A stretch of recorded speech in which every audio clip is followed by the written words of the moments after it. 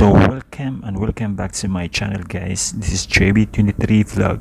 For today's video, guys, I would like to share how we troubleshoot our main engine starting problem. So this is our electronic engine, guys. I'd like to share it to you how we troubleshoot the starting problem of our main engine.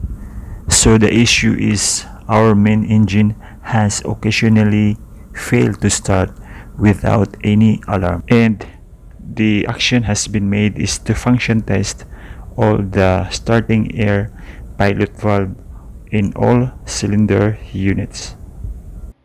So from the main operating panel, you have to choose maintenance and select which cylinder we are going to test. And as you can see, there is a start air pilot valve, and you have to remove it from normal. As you can see, guys, that is the normal. When you are going to test, just remove from normal and then alarm will come. And this is how it looks when it is in input and output test. And just select the start air pilot valve, and from that you can see from the other main operating panel, from that you can switch on and off as for testing the operation of the solenoid valve. And one more time, guys, just select which cylinder control unit we have to carry out the input and output test and remove from normal, and then from normal you can choose switch on and off. As you can see from engine side, guys, we supply the 7-bar compressed since main engine is in stop position. So we'll start from unit number 1. As you can see, guys, from the main operating panel, when it is switched on, it relays some signal to solenoid valve and it pushes the spring to open the air starting valve. And once it is switched off, the signal is off and the spring is in closed position. As you can see, guys, how it is being tested. So this time number 3, as we have found out, number 3 has no moment. Even if it is in switch on and off, the spring is not in motion, no any moment, but the signal has received. So number 3 is not working. So this is how to test, guys, the air pilot valve of each air starting valve. We have tried multiple times but no moment.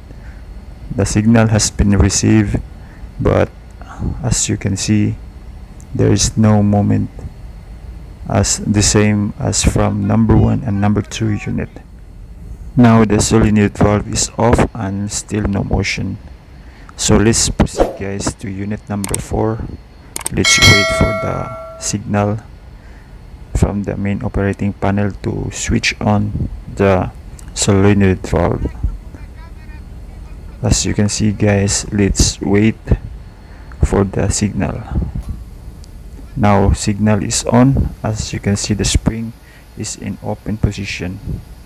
Just observe the position of the spring, and when the signal is off, it will return to closed position. As you can see, guys, that's the motion of the air starting valve of this kind of engine. So this time let's proceed to unit number 5. As the same for number 4, guys. Now it's in open position, now it's off and closing position now. So the last unit, the unit number 6, then now it's open position. Just see the movement of the spring as soon as the signal is switched off. Now it's working. Now the conclusion, guys, is that number 3 is not working. So this is the reason why our main engine has failed to start occasionally. So the action has been made is to check the solenoid valve coil, and it has been found out that the solenoid valve coil is defective. As you can see guys, we changed the coil and replaced with a new spare, so the problem is solved.